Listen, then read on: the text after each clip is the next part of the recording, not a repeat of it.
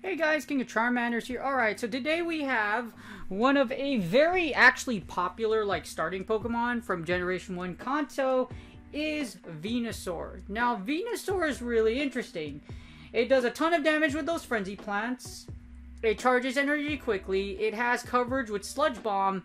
And it actually is, I think, the anti-charmer of the Holiday Cup. So Venusaur's purpose from what I see is to either tank those counter users in Vigoroth or Obstagoon, or basically wall the Charmers. Or, yeah, basically wall the Charmers. Which, in a sense, it doesn't really wall the Charmers, because, Wigglytuff has Ice Beam.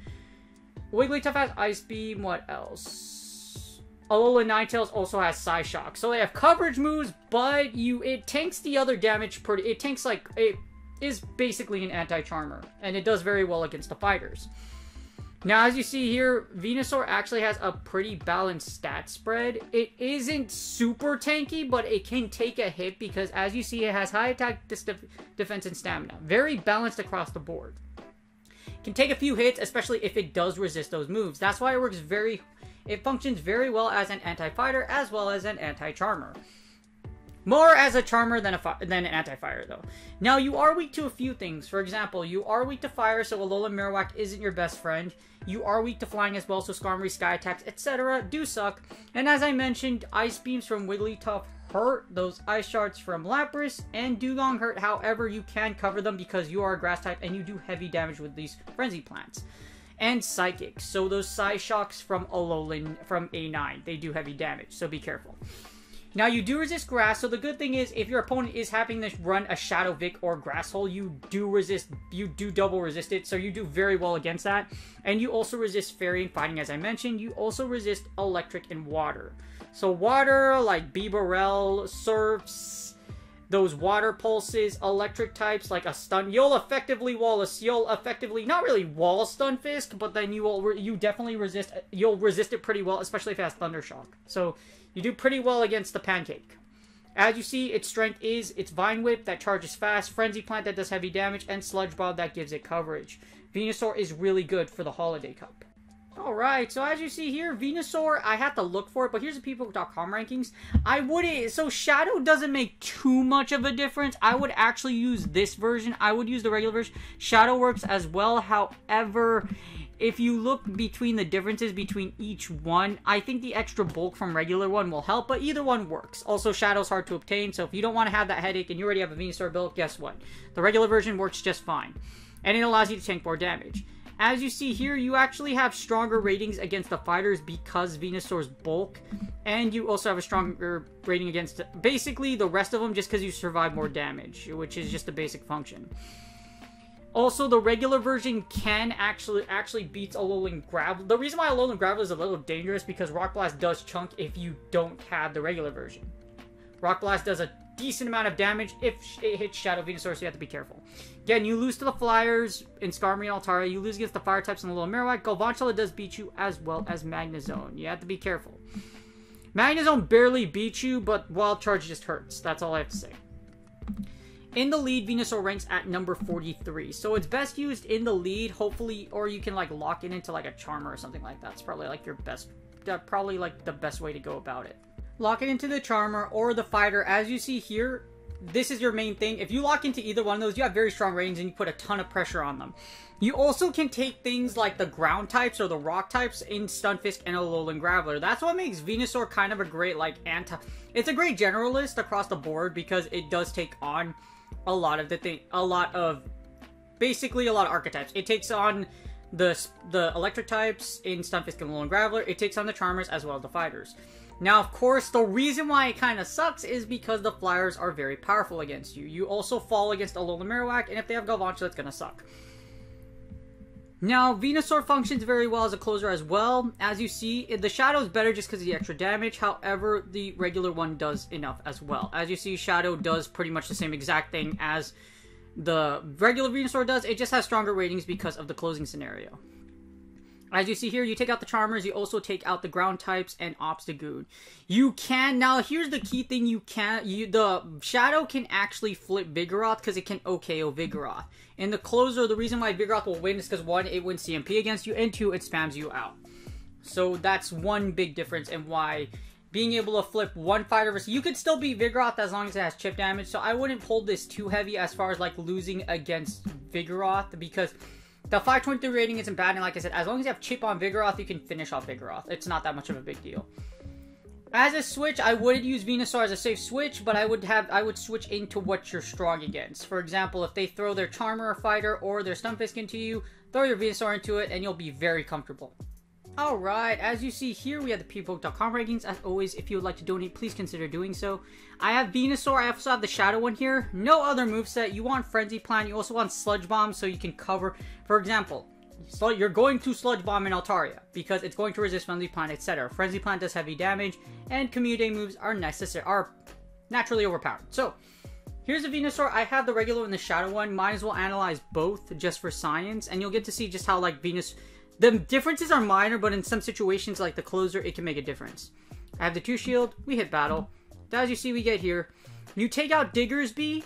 As you see here, you're able to take out Diggersby. You have a stronger rating with Diggersby because of Fire Punch. Shadow one can take out Galvantula. So the reason why you take out Galvantula is because you're actually able to Frenzy Plant it down. So Frenzy Plant is able to take out Galvantula versus the regular version because the extra shadow damage matters. Now it kind of flips around. You beat Graveler and Lantern because you pretty much wall Lantern because you resist both Thunderbolt and Hydro Pump and both of its fast moves. That's why your rating's so powerful. You also beat Magnezone with the regular... This is where it gets kind of weird. You beat Magnezone with the regular version. You beat Galvantula with the Shadow. So it's really up to you. You lose against the Flyers, of course, and the Fire types. You beat Obstagoon. You're going to lose against A-Slash because of those Ice type attacks. You also lose against Skarmory and Talonflame because they're Flyers. Other than that, you're able to beat Snorlax. You destroy Stunfisk because you effectively wall. So you don't necessarily wall it, but if it's the Thundershock one, you do fine. Even if it does have Mud Bomb, it doesn't threaten you super hard. Just because those Frenzy Plants are going to hurt a hell of a lot more than those Mud Bombs. This is where it gets really interesting. Win the 2 shield, you beat Vigoroth and Obstagoon. I believe in the closer, you lose against Vigoroth. However, the 2 shield is, in my opinion, more important than the 0 shield because you never want to be in the 0 shield with a Venusaur because it's very likely you're in the 0 shield with something you lose against. Or, yeah. So, I wouldn't, try not to close out with Venusaur. If it closes out with energy, you could do well. As you see, you beat both Charmers too. Now, the interesting is you actually lose against Whimsicott just because Whimsicott can charm you down, which is kind of... It resists because... It's weird because it resists your Frenzy Plants, okay? That's why you beat it with the Venusaur and you don't beat it with Shadow. So, you don't see Whimsicott a lot, but that's just something to keep in mind. So, as you see, you're able to beat both Whimsicott and Wigglytuff with Venusaur. So, or regular Venusaur. So, as you see, the 2 shield, Venusaur is pretty dang strong. So, switch it into a fighter or switch it into a Wigglytuff or a Whimsicott or any other Charmer if you do happen to lock into it. Alright, we did the 2 shield, now here's the 1 shield. As you see in the 1 shield, you're going to lose hard against Bombus, so be careful. You still lose against Altaria. You beat Dugong, Diggersby. You have to be careful about Drifblim and Frostless just because of flying types, of course against ice types as well. Now with the regular version, you beat Alolan Graveler in the 1 shield. The interesting is you actually beat Magnezone with a Shadow. I would rather... The regular Venusaur works better. Just because the regular, A-Grab is probably going to be a lot more prominent than you'll see Magnezone. So, don't worry about the Magnezone matchup. As you see, you lose against Galvantula just because those lunges will chip you down. You still beat both Lapras and Lantern. You lose against the Flyers, of course, and you lose against Alolan Marowak. You're gonna lose against Alolan Sandslash and Flyers, so you lose against Skarmory and Talonflame. Now, you pick up Snorlax if you have the regular version. You lose if you have the Shadow. So even more justification to use the regular version versus the Shadow version. Now, in the one shield, you'll beat Obstagoon and Vigoroth, and you'll still beat the Charmers. And you'll still beat Stunfisk. So Venusaur is really great still against the fighters and the Charmers in the ones. In the closer, this is where things get interesting. So in the closer, you beat pretty much what you beat before. Except you beat Galvantula with your Shadow. You can still beat Galvantula in this scenario. So yes, the Shadow beats regular Galvantula. However, if you have energy advantage with the... If you even have, like, watch. If you have one Vine Whip of energy. Just one. Here's what happens. Bink. You just have to hit it with... You just have to hit it with, like... You just have to have one Vine Whip full of energy. So you can either one Sludge Bomb and then Frenzy Plant. Sludge Bomb does 14 more damage than Frenzy Plant. So if it comes down to the wire, hit a Sludge Bomb and a Frenzy Plant. Because two Frenzies actually won't take... Depending on how it goes, two Frenzies won't take out a Galvantula. Back to back. So try to Sludge Bomb and Frenzy Plant. But as long as you have one Vine Whip of energy advantage, you can take out Galvantula. You beat Graveler, you beat Lanturns, you beat Lapras, of course, and you beat Dugong, so you beat the Waters. You beat Obstagoon. Now, here's where it gets dicey. You lose against Vigoroth with the regular version, but hear me out. Here's why. It has, as you see here, if you have energy, it has 8 HP.